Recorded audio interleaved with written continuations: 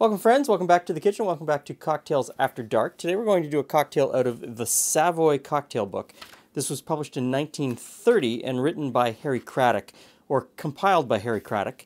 It is an incredible book. The style of this book is just fantastic, and it's jammed, absolutely jammed with recipes. Today we're going to do something called the Marvel Cocktail.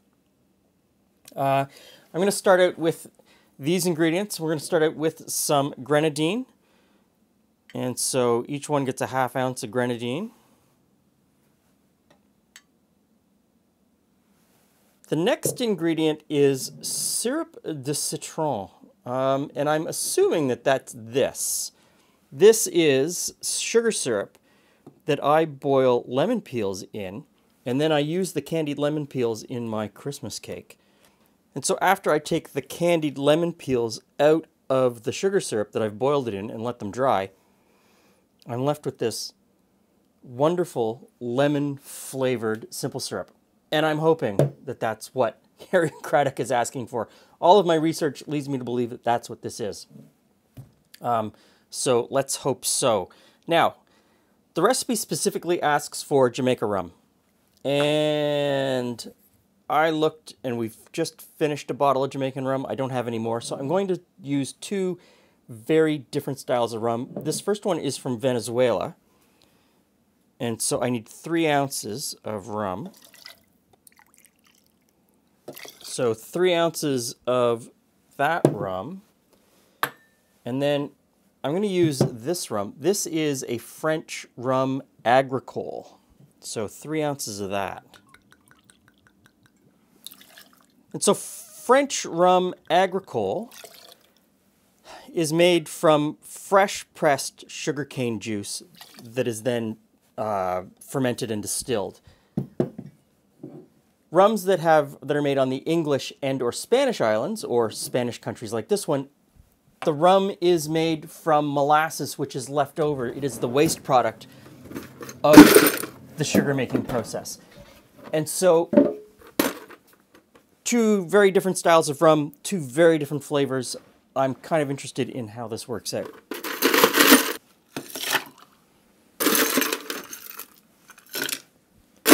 Ice and shake.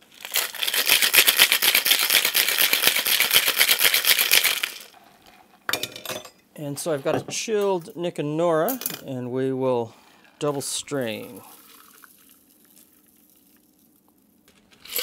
Okay, there we go. Hey, Glenn. Hey, friends. Hey, Jules. What have we got today? So we have... I'm going to come around the other side. Look out. This is the Marvel Cocktail. This one is made with the Diplomatico. That is an rum from... Venezuela? Venezuela. Yep, Thank no you. problem. Thank Written you. right there. And this is the St. James. This one is rum agricole. It's a French rum. So, let's give it a go.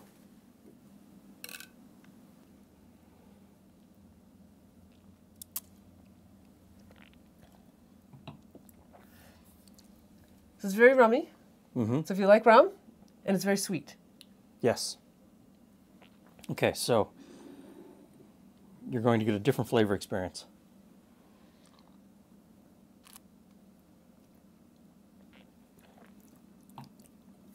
Completely different. Yeah.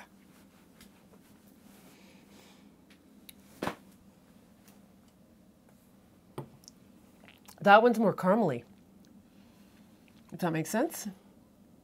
No. No, that's not what I get at all. What do you get? Which is fine. I get like green notes. Like grass and... Okay.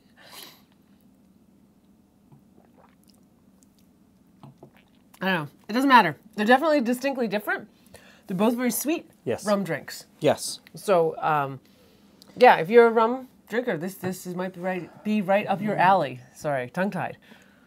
I think if you did like rums, yes, you would really like this. I would drink half of one of these and say, oh, that's pretty good, and then I'd be done with it. I'm not necessarily a big rum.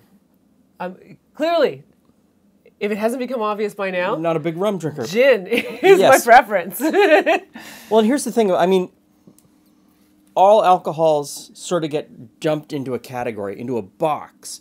Oh, I don't like rum. I don't like gin. Yes. I don't like tequila. I don't like... But the reality is... There's so many flavors. So many... There's such a breadth. And the thing is that, you know, this is rum, and it's made with cane sugar, but it's a different process than this rum. And you're going to get a wildly different flavor. And so it's hunting to find one that you like, which, you know, a lot of people can't be bothered with, because why bother? If you find something else that you like, why keep looking for something new? Does that make sense? And it gets expensive to keep trying. It really does get expensive to keep trying. But this is the same cocktail, but it is completely different. So, make yourself some Christmas cake. Step one. Step one: make yourself some candied citrus peel for your Christmas cake. Keep the leftover sugar syrup, bottle it, and then make yourself. Oh, but wait, step two. Oh, homemade grenadine. Make your homemade grenadine. It's a long journey for this drink. Yes. So I do not know that any drink is worth this journey. But but I mean, I'm sure you could buy this, and I know that you can buy this, but in a previous video we showed that the purchased version of grenadine not the same. Not the same. Not for us. Thanks for stopping by. See you again soon.